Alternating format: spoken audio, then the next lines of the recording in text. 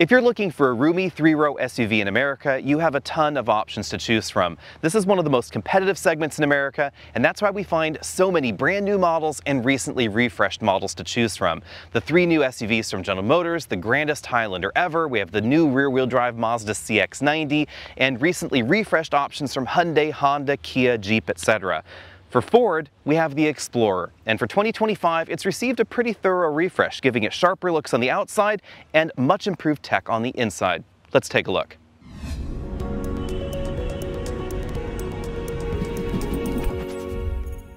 Because this segment is so large and so competitive, it's just not possible to talk about every competitor that you might cross-shop against the Explorer. So if you're down there in the comment section typing, "Why didn't he mention this SUV or that SUV?" that's the reason why. Classically, the Grand Cherokee has been the direct competitor to the Explorer, and that certainly continues for 2025 because of course we have the Grand Cherokee L.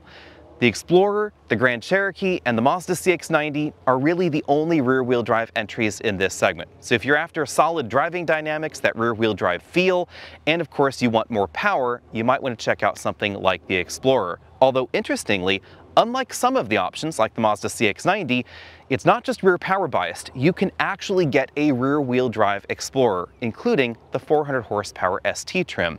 Now, design-wise, it certainly looks like a Ford Explorer up front, but it also looks sharper, a little bit angrier with this larger grille. Because of aerodynamic realities and the fact that we don't really need that much cooling, most of this grille is actually blocked off. So if you look closely, it's only this midsection that's actually doing the cooling. The rest of this is just for the aesthetic of having that big, bold grille.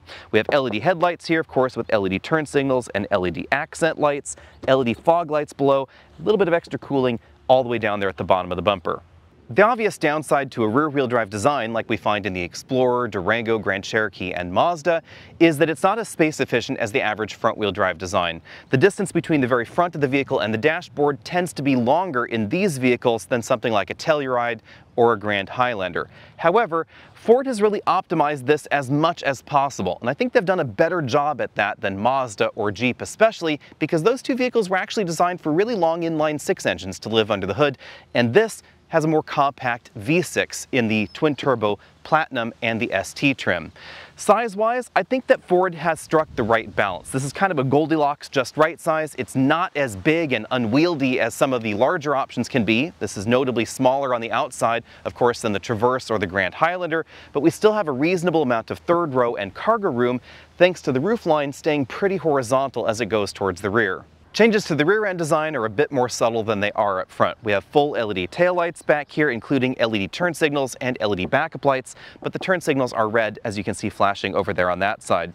Instead of a complete light pipe from left to right, Ford splits it up with the Explorer logo right there in the middle, and then kind of a hashed treatment to that light pipe as it wraps around to the side. The release for the power hatch is right over here under the R rather than being centrally located, and the power hatch is standard now in the Explorer. At the bottom, this particular model has quad exhaust tips, and every Explorer is going to get 5,000 pounds of towing capability standard. The Explorer continues to be one of the most powerful options in this segment. You have your choice of 300 horsepower or 400 horsepower from either a 2.3-liter turbo or a 3-liter twin-turbo V6.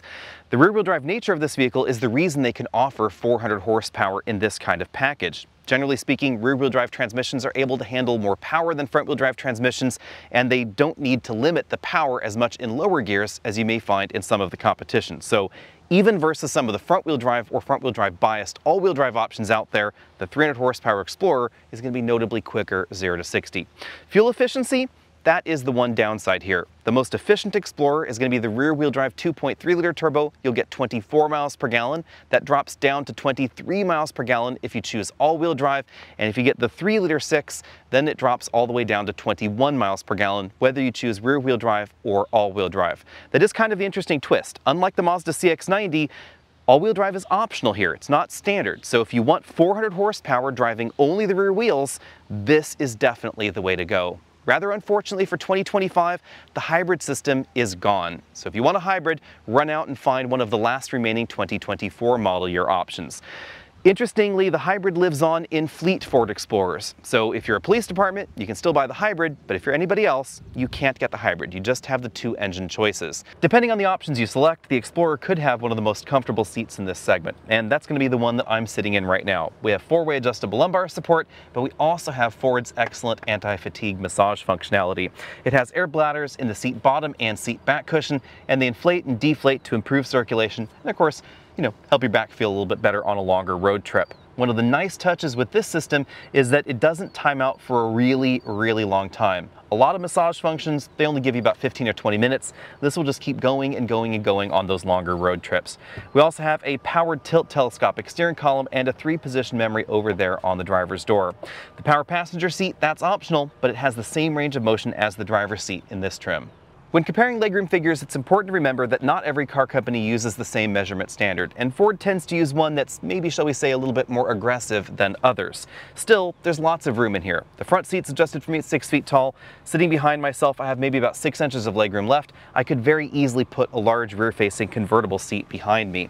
If I scoot over to this side of the cabin, the front seat is almost all the way back in its tracks. I have maybe about 4 inches of legroom left. Decent amount of headroom here in the second row, although this model does have the panoramic moonroof, and that is going to cut down on your headroom figures. If you want the most headroom, especially in the second row, you're going to want to choose the option without the panoramic moonroof.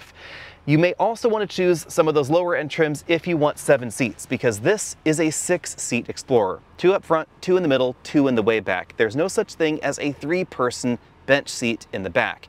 And that does put the Explorer in a slightly different category than some. Some of the larger options like the Acadia, Traverse, Grand Highlander, etc., they have a 3-person bench in the back, meaning that they're available as a 7 or an 8-passenger vehicle, and we're always going to have 1 less seat in here. Getting into the way back is pretty easy. Obviously, if you choose the captain's chair option, you can just go right here through the middle. If you don't, we have a tilt and slide second row. In this model, it's powered, of course, but it's going to be manual in the lower end trims. The one downside to this design is that you cannot leave a forward-facing child seat latch anchored into place and still easily tilt and slide into the third row. Also, like a Highlander, there's just not enough room really to get back there into the third row if you have the bench and you try and slide this forward. Certainly something to keep in mind if you have kids in child seats.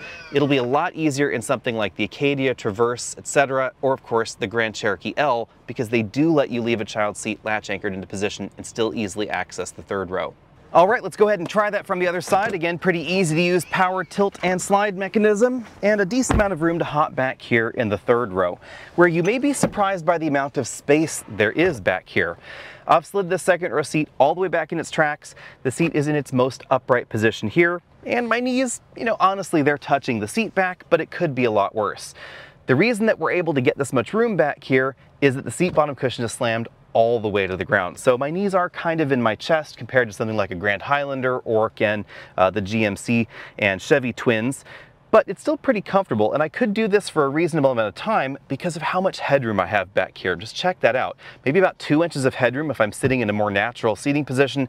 If I try and put my head back here to the head restraint, then my hair is brushing this portion of the ceiling back here by the hatch hinges. I have air vents in the back, lots of hard plastics as you'd expect, no real armrest to put your arm or anything like that on, but I do have cup holders on each side and USB ports in all 3 rows. If you're planning on using the Explorer as a family vehicle, you may really appreciate the fact that we get latch anchors in both of the rear seat positions in the third row. That's going to make it easier for certain booster seats to be installed back here and not have them flop around. And of course we have lots of headroom, so some of those taller kids that still need to sit in a booster seat, they may be just fine back here in the third row. Just keep in mind, their knees are probably going to be in their chest still. Behind the power hatch, we find a reasonable amount of space, just over 16 cubic feet, but a lot less space than you'll find in a Grand Highlander, Traverse, Acadia, Enclave, etc. And that's simply because the Explorer is a smaller vehicle. 16 cubic feet is enough for some of these 22-inch roller bags to live back here, but you could not fit them in this position and still close the hatch, of course. You could align them like this, but you're only really going to be able to fit 3 bags across the back. We do have a power folding third row in this model, and it's a pretty quick power fold mechanism actually. I'm really surprised about how quickly that comes back up. If I move these bags on top of the third row, then we do find a little bit of additional storage space under the floor. Under the load floor, we do find a reasonable amount of additional space, including some right there under that area, and then going Further down the rabbit hole, we find a temporary spare tire, so it's not tucked up underneath the bumper. How quickly do the rear seats move? Well, let's see them in real time coming back up. That is surprisingly fast, actually. Headrests, those are still manual.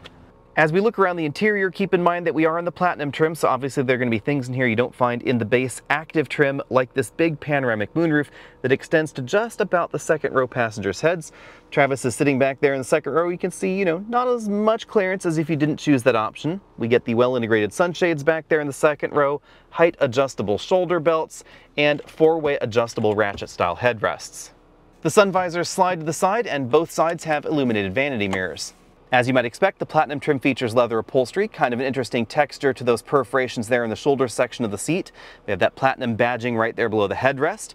These seats are heated, ventilated, and massaging in this trim, although I will mention that the motor that powers the inflatable bladders in the seat back and seat bottom cushion is not exactly the quietest. You'll really hear it as you're driving down the road. Moving over to the front doors, that pattern continues on the midsection of the door. We have sort of an imitation barnwood kind of texture here going on the doors and on the dashboard. That's not real wood in this particular model. If you want real wood, there are a few options in this segment that will offer it, however. We have soft touch plastics in the upper section of the door, stitched midsection materials there, and then harder plastics to help improve durability right down there at the bottom of the door. Moving on over to the dashboard, we find the big change for 2025, which is a completely new dashboard design. Let's go ahead and zoom out here so you can see more of this dashboard at the same time. It's really dominated by this very large fabric sound bar that runs from one side to the other. For 2025 and 2026, we're going to see even more vehicles on sale with this similar sort of sound bar design. I kind of like the look. It really dresses up the interior to have more materials going on. This is a fabric coated midsection of the dash. We then have a soft touch upper injection molded section. We then have the Explorer badging right there in the middle of everything with kind of a metal effect trim going on there, more of that imitation wood, stitched materials there, harder plastics down below as you'd expect. I haven't been able to test it, but I suspect you'd be able to fit an 11-inch tablet computer inside that glove box. The big change, that's of course happening right here in the middle, where we find a larger, just over 13-inch touchscreen LCD in the middle of everything. It supports full screen Apple CarPlay, and of course Android Auto as well, or you can collapse it and get some of the more system-oriented functions stationary on this side. Like the home button there, we now have Google Mapping because this is running the latest Google Automotive operating system, like so many new touchscreen infotainment systems in the US. But it's still also supporting that smartphone projection, which is definitely my preference. I really appreciate the fact that Ford is not only going all in on Google's system, including the Google Play Store, but also offering drivers that choice of what exactly you want to use. It's also cool to note that we have things like WebEx there. You can actually do video conferences here. We have the YouTube app. You can play videos. You can download games. You can also download native Waze. We'd have to sign in, of course, to the Google Play Store in order to do that, so I'm not going to do that in this video. But if you want to know more about that, we should have a complete video coming up soon on the Google Connected system. A lot of the functionality is very similar to what we find in the latest General Motors products, or of course the Volvo product line, but with a bit more of a Ford twist. They say they have a faster processor in here, so you can actually download a decent number of vector games on the system, and you can game using a Bluetooth or a USB connected input device to the system. You can also use a keyboard if you want to web browse, something like that with the software. One thing you will definitely notice is that transitions between different software functions is significantly faster than before. So if I click over here, for instance, to the climate control option, that pops up much faster than before. Don't worry, this is not indicating that there are any sort of screen-controlled graphics. It's just telling you where the air is coming out there. One weird touch, though, is that if we go back to that and then take a look at the rear climate control, it still doesn't actually link to the front climate control, because the rear climate control zone is not the same sort of automatic climate control that we find in the front. So this is actually temperature based, and then back there it's just a temperature knob dial with no actual definite numbers there. You can see that you can touch the screen very nicely there. We get some animated pop-ups depending on the function we're looking at, but not everything has a pop-up. Moving down from there, we have two big air vents, some touch controls here for certain system functions like auto start stop, the lane keeping system, the camera button. We have the big 360-degree camera layout there, auto brake hold, all that's right there. Qi wireless charging mat with some extra storage space on the passenger side. Interestingly, it's not a dual wireless charging mat. There's just one over there on the driver's side. The charging mat is one of the higher output varieties available in a modern car, and it doesn't seem to have a problem charging through thicker cases like the thick case on Travis's Android phone. Down here we have the storage compartment where we find my smartphone, currently USB connected. The system does support wireless Android Auto and CarPlay. We have some USB ports in there as well and a 12-volt power port. There's a decent amount of shiny black plastic in here, so if you're not a fan of gloss black, you might want to consider something else. We have the rotary knob shifter there, electric parking brake, and the drive mode toggle. There's also some additional storage space in that little rubber mat there, and then you can see back here in this storage compartment there are also some additional USB charge-only ports. Also standard in every model is this full LCD instrument cluster. You can choose between 3 different themes, but it's mostly a color-based theme choice, so the look and feel of the display does not change markedly from one mode to the other. It also changes a little bit based on the drive mode, so you can see we have animations there for the different drive modes. We have the sport mode, the eco mode there, your regular driving mode has kind of a cityscape that pops up. All these animations are supported by the new graphics processor and CPU of this connected system. So the 2 displays are actually being driven by the same central processing unit, and they will work in coordination with one another. Thanks to the Android-based operating system, we now have a moving map display in the instrument cluster, and it supports 2-screen smartphone integration. So for instance, if I set a route on my iPhone, the iPhone's actually going to be able to take over this screen and also display its moving map over there as well.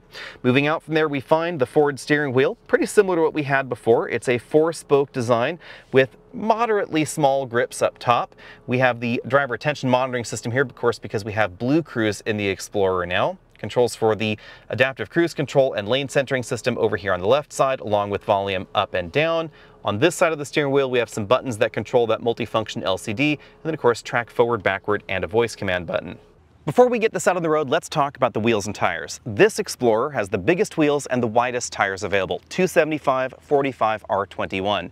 You'll find these standard on the ST, optional on the ST line, and optional on the Platinum as well. But every Explorer is going to have relatively wide tires for this segment, especially when compared against something like a regular Highlander or some of those smaller options. 255 width tires and 18-inch wheels are standard on the base model, and then you work your way on up to these 275s. All right, it's time to get the Explorer out on the road, and the first thing we are not going to do is a 0 to 60 test on a muddy gravel road in a rear-wheel drive Explorer. Are you sure? Yeah, I think so. All right, because it's a great opportunity. There are not that many rear-wheel drive SUVs that have 400 horsepower, and here we are. I'm thinking that's not on the list, but I can tell you what we got last time we did 0 to 60 test in Explorer. ST is the fastest, 5.2 seconds 0 to 60. The 2.3 liter turbo, that's obviously the slowest. It's about 6.5 seconds, 0 to 60. Both very good times for this segment.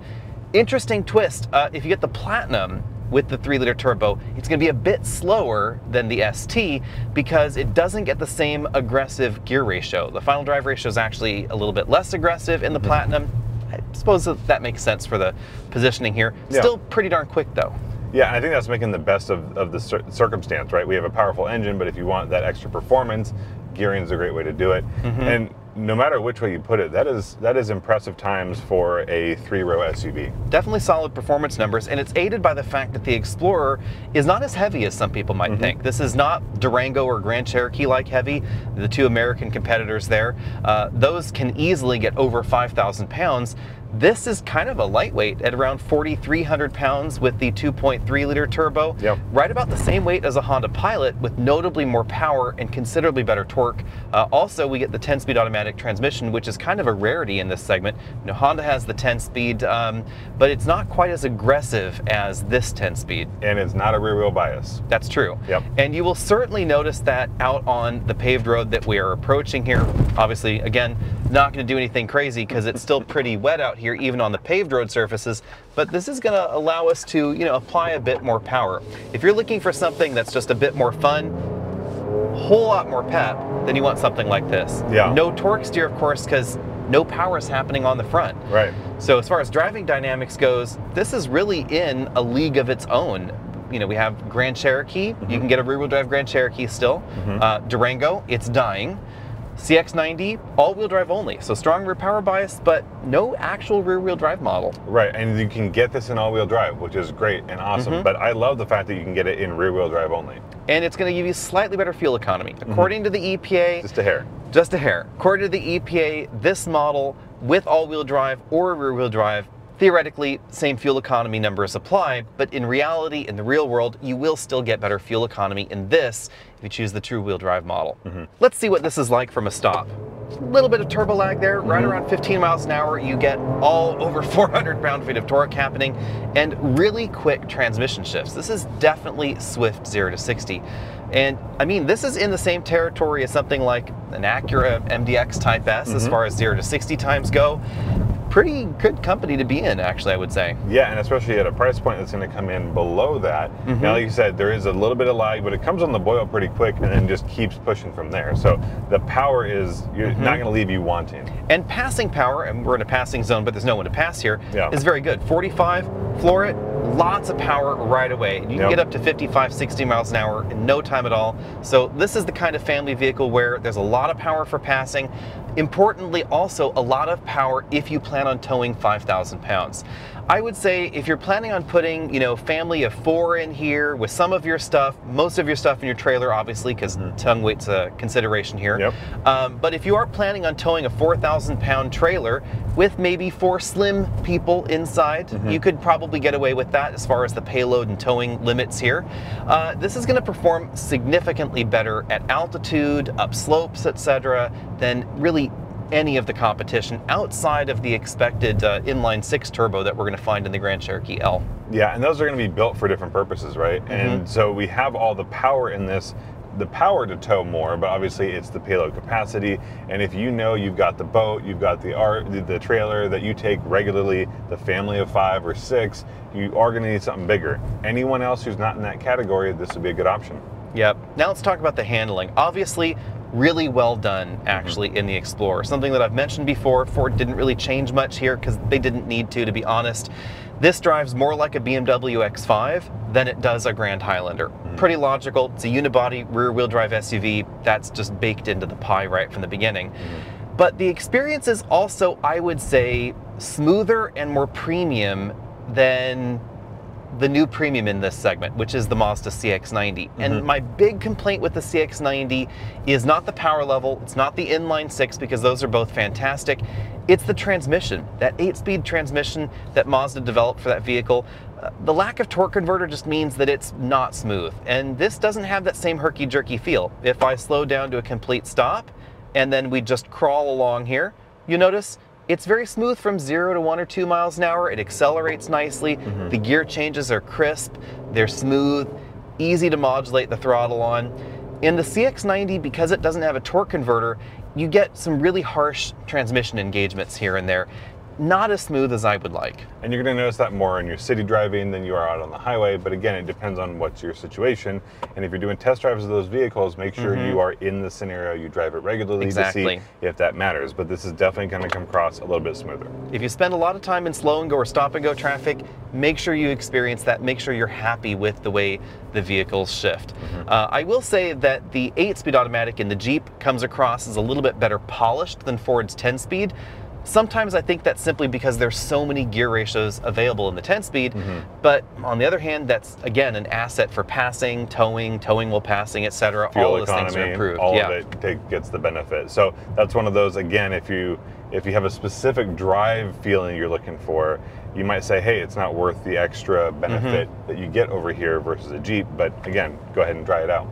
Now, cabin quietness, I will say this does come a little bit below some of the segment leaders. So if you're looking at the most expensive trims of Grand Cherokee L, if we're looking at the new Traverse, actually the new Traverse was really very quiet out on the road. I have to say, I was very impressed with its cabin isolation.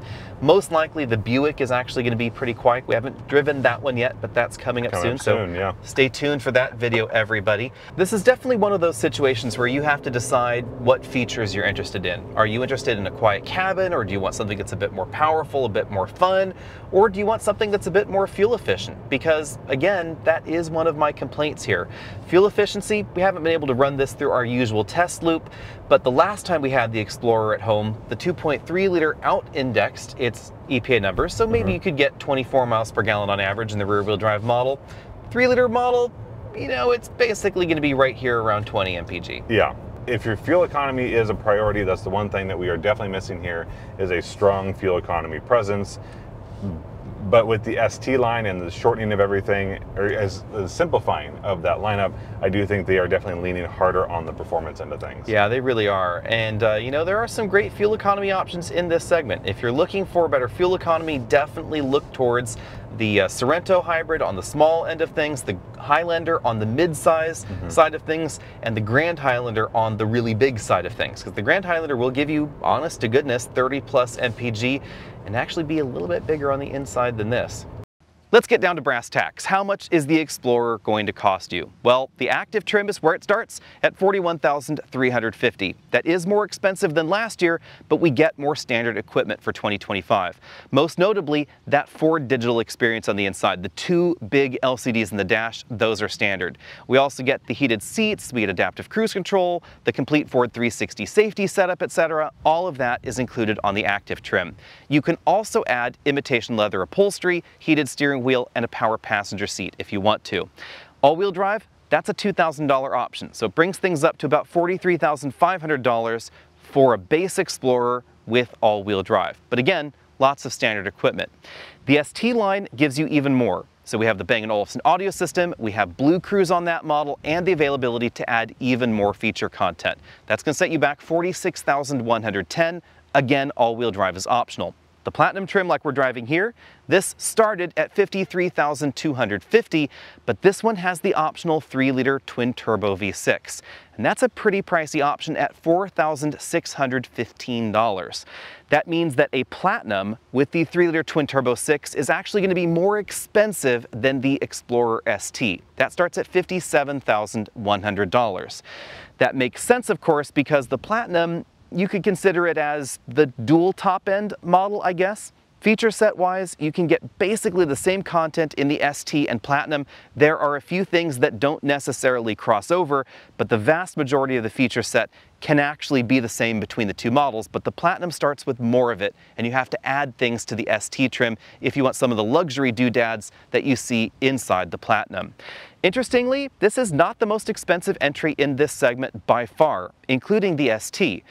And that sort of makes sense because even though the ST has 400 horsepower, it was never trying to quite compete with the Durango SRT. The Durango SRT had 475, or of course the bonkers over 700 horsepower version. This is not quite that crazy. Instead, I think this is actually the way I would want my Explorer. The 3-liter twin-turbo 6 is really smooth, 400 horsepower is unquestionably a lot of fun, but it also makes this feel really peppy, especially if you have a trailer connected to the back. If you want to know more about the Explorer and towing, check out some of our other videos. We weren't able to do that here, but I have towed with this exact drivetrain option in the past, and again, this is exactly the way that I would go. However, the 2.3-liter turbo is also really peppy, and it's one of the best performing entries in this segment, including the optional engines we find in most of the competition. The downside for the Explorer continues to be, well, actually I shouldn't say continues to be, but is now the lack of a hybrid system. Because previously we had one, apparently not enough people were actually buying that hybrid for it to hang around for 2025. If I had a wish list, my one wish list would be a next generation hybrid system that maybe could achieve 35 to 38 miles per gallon in the Explorer. I think that would be an unbeatable combination in this segment. Nobody else has a rear-wheel drive hybrid. We of course have the CX-90 plug-in hybrid from Mazda, but the fuel economy in that model definitely falls below where we find the Toyota hybrids in this segment. And Ford has the hybrid tech to really compete head-on with Toyota. They have unfortunately chosen not to with the 2025 Explorer. Let me know what you think about all that down there in the comment section below. And what would you pick? Would you get this? Would you get the new GMC Acadia? I think the Acadia looks fantastic inside and out, and it is a little bit roomier than this. It has a bigger third row, a much bigger cargo area, but it's not going to be as much fun to drive as the Explorer. Let me know what you think about all that down there in the comment section, and stay tuned because hopefully we will have a full video on this just as soon as we can get one back at home. See all of you later.